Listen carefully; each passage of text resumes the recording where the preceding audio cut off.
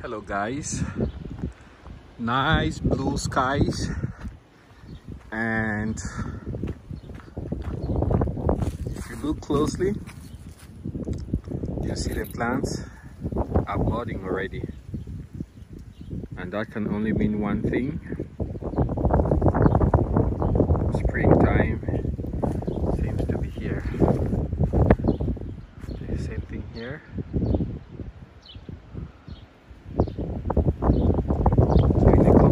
Hopefully we'll have leaves on the trees. All right, let's head over to the Roxor. So far it's been pretty good, but I've been having issues with the alignment up front, and I'll try to take a look at that today. Not very sure if I have it. It apparently looks like I have too much of a toe in, and so what I will do is, when I get it to the shop, I'll get this aligned, have that aligned, and then take off the bar that connects both arms, and then get everything straightened up. Then I get the bar back on and go from there. So even though it's so beautiful today, it's still with this wind, it's quite cool. So let's get in and see if we can start this Roxor up. We had some rain last night. As you can see, I have the hard carbs liner protecting the bed of the Roxor. Over here, someone asked me the question how I mounted, how I have this mounted, and this is the hardware that I have on there. And when you buy this, it's called high lift. Yeah, that's what it's called. So when you buy that, it comes with 2 sets of these U-bolts. And the way you do it is, depending on the size of your where you're gonna fix it, you can use either the short ones like that or the long ones like this. So as you can see, I actually have it a mixture of both. So that's how you mount the high lift. But for the Roxor, you see, there is that point that touches the frame. So something to bear in mind. When I had it mounted lower, you know, you can come all the way down here, it wasn't touching anything. But I was worried about snagging people, you know, let's say someone is walking back here, it could get caught up on your dress. And even now I have it sticking quite high, so it goes above the Roxor. It goes above the roof line, as you can see. So just things to bear in mind. But that's what it looks like, and you simply take it off by turning this, and then you lift up the high lift jack. All right, let's jump in.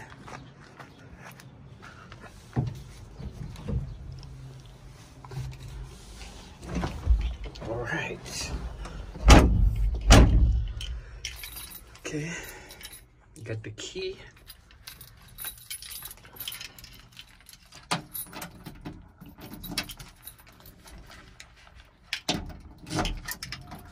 And just give it a few moments for it to warm up. The glow plugs. You can actually hear the pump running if you listen carefully. All right, clutch, and then starts almost right up.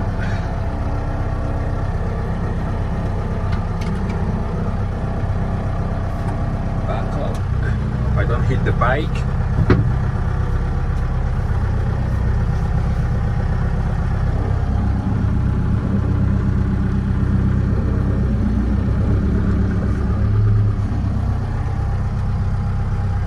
Normally I should have let it warm up for a little bit. It's not good practice to just start up the cold engine and start moving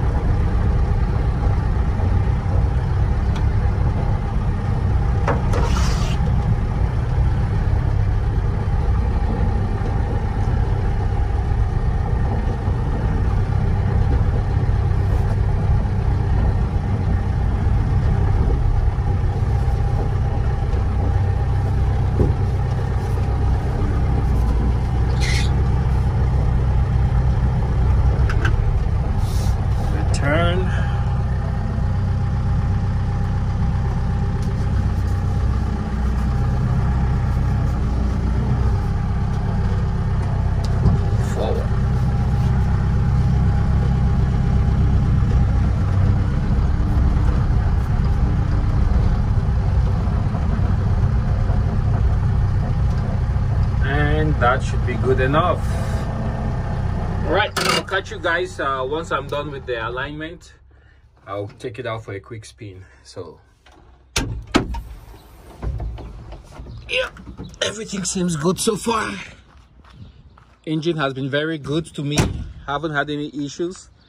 Not worried very much about warranty because I don't play too hard with the Roxor. I drive it everywhere, but I don't like abuse the Roxor, let's put it that way. So main modifications that I've done is I put a Wi-Fi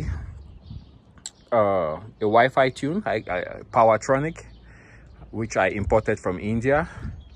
It has a Bluetooth on the fob that I use to change the tune.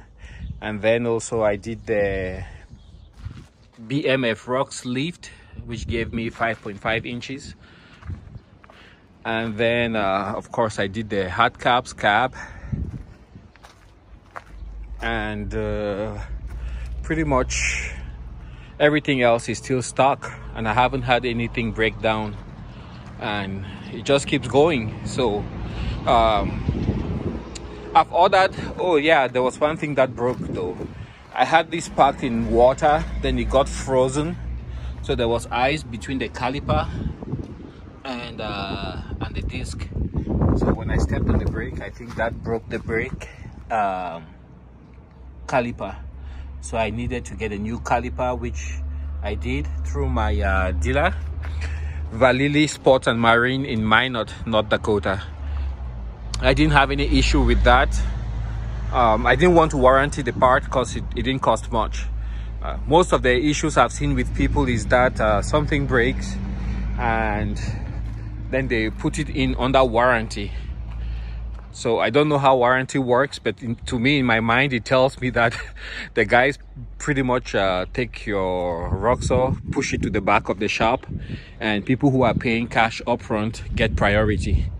So if the part is not too expensive, let's say an engine or a transmission, if it's stuff like the battery, then yeah, for me it just makes more sense to go to the shop, I mean to the hardware store, or even the big box stores like Walmart, and just get myself a battery and not have to deal with the headache of not having your Roxor with you for weeks and weeks. Okay, let's open up. Let me show you guys what I am talking about. So the Powertronic is right there. It doesn't seem to be holding. The box is having some rust issues, and I do apologize for the rat nest kind of arrangement for my wiring. I'm still not done yet, as you guys can probably tell. So yeah, apart from that, I haven't really had any issue. So pretty reliable rig. Starts on most days when it's warm, but if it gets really cold, the battery just doesn't have the cranking amps. So on very cold days, it has starting issues. It wouldn't crank, but as soon as it warms up, the same battery, it starts right up. I've seen a little bit of, I see a little bit of diesel. Usually when I start the vehicle, then I rev up the engine really fast, quickly. I notice that there's usually a little bit of diesel somewhere down here. But today, as you see, I started the Roxor, let it, you know, just pull me through without having to step on the gas, and I haven't had any issue. So yeah, that's it about the Roxor. And of course, with the cab and the heater inside, it makes this so much more usable. Even though it looks beautiful today, with the wind that's blowing right now, it feels actually quite kind of chilly. So yeah, you really increase the usability when you get some kind of cab. At the very least, I would hope that the new Roxors, the newer ones, should come with at the very least a windshield, because that once you start going above 5-10 miles an hour, even if it's on a pretty nice day, just the wind getting into your eyes, insects, it becomes a problem. So if the Roxor is coming out with a newer one, like they say they would later this year, I'm hoping that they will do something about having a windshield come with the base Roxor. All right, that's what I had to share with you guys, and I'll let you know at the end how my alignment went. You can already see the tire looks like it's towing in. Yeah, so catch you guys. Bye for now.